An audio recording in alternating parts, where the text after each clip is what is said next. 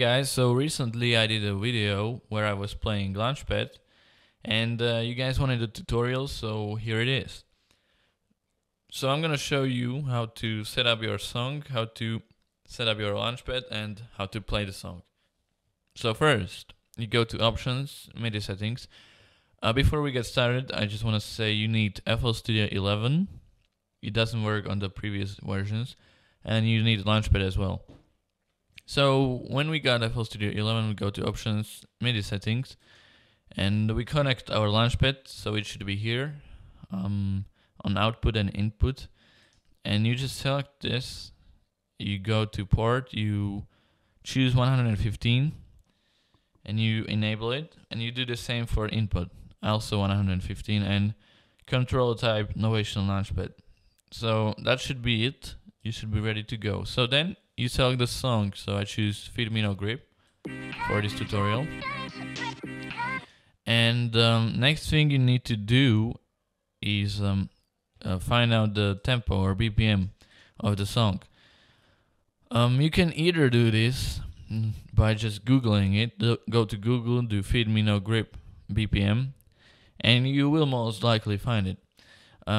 Also, you can go to Beatport, and if your track is there, Beatport shows the BPM of the songs. So if your track is on Beatport, you can do it that way. But if it's not, you can just do it. I'm just going to show you how you can do it as well if you have no information from the internet.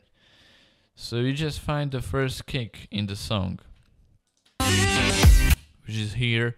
You can tell by the waveform, but you can just play the song and hear for yourself. So you're gonna select the first kick, and it should start right on the beginning of a bar, and I think it's right here. Okay, so that's our first kick here. You just move it here so it starts exactly on this black line, so it's on the beginning of a bar, or it can be just on the beginning of a song itself. And then you need to find the snare that is going right after the kick. So I'm pretty sure it's this one. And I already figured out the tempo, it's 110, but I'm just gonna change it to show you how to find out. So you got your first kick here, and the next kick or next snare rather should hit on the next beat. So this right here is one beat, and here you have a second beat. So that's where the next snare should hit, and it is right here, but we want it right here. So you're just gonna move the tempo until you have your snare on the next beat. And you need to make sure it is the case for the rest of the song. So you have your kick here and your snare here. So that's how you know. Yeah, so that's it. That's pretty much it.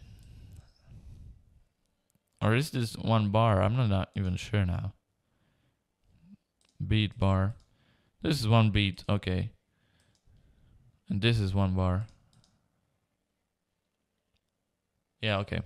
So you're gonna make sure your kick is in one bar and your snare, one beat, and your snare is in another one.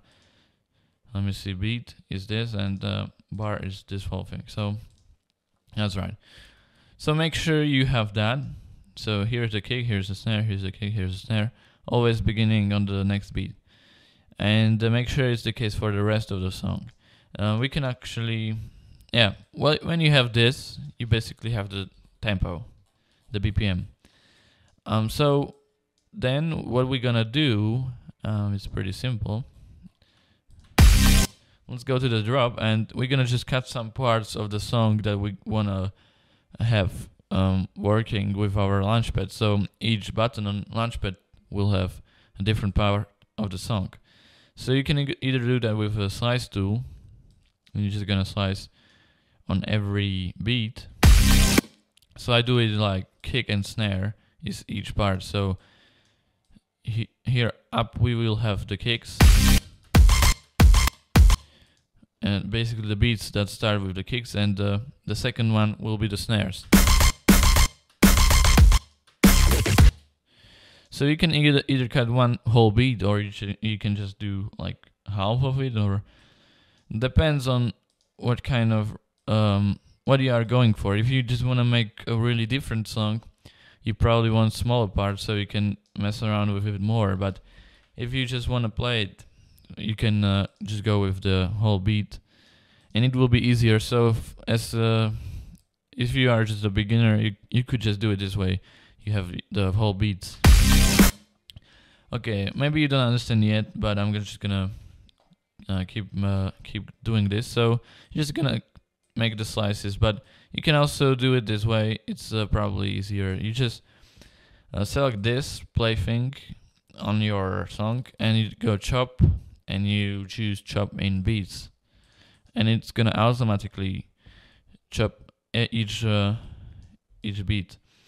And then you're just gonna make sure you have your snares and kicks separated, so you don't get it confused. And I'm just gonna do like 4 each. So then when you have your kicks and snares, just check it.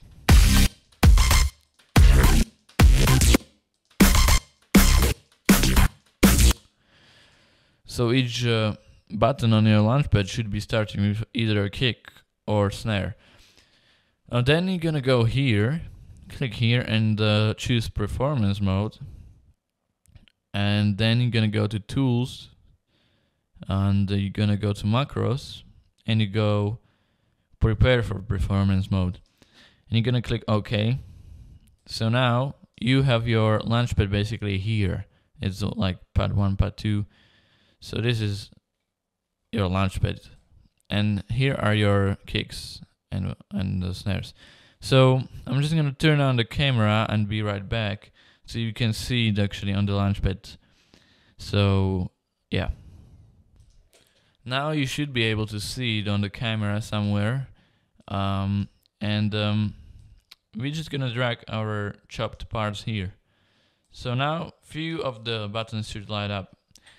Now we're gonna do a simple thing. So we're just gonna put our snares away and put each kick on one pad like this.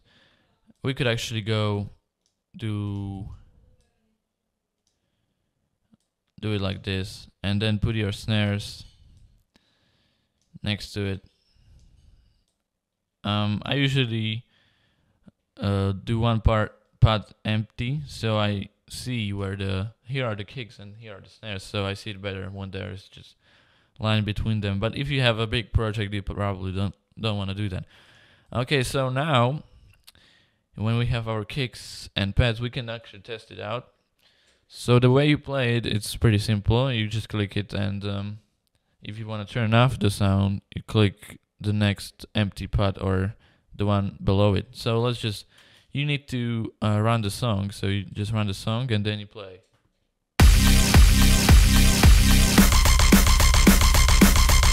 Okay, so that's basically how you play it. You click them. But you probably want to change some settings because they are repeating now, and that's not very good. So we want to right click on the track 1, and what I do is I do hold and stop. So the sample is only playing when you hold it, and it stops if you stop holding it. And then I do one shot, so it only plays once, it won't repeat or anything.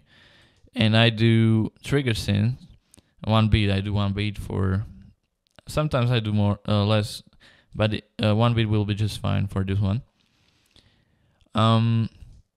What that does is basically it's gonna synchronize the next pressed button, so it's not going to start before you want it to start. It's just gonna start on the next beat. Okay, and then we're gonna do the same one for the track 2.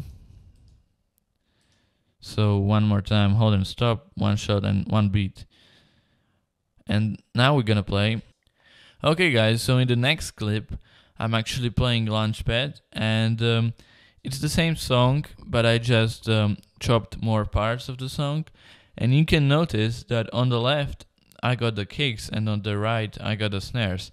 And all you need to do is switch between kicks and snares. So once you press kick and then you press snare and so on. And you can actually do a lot of creative things with this.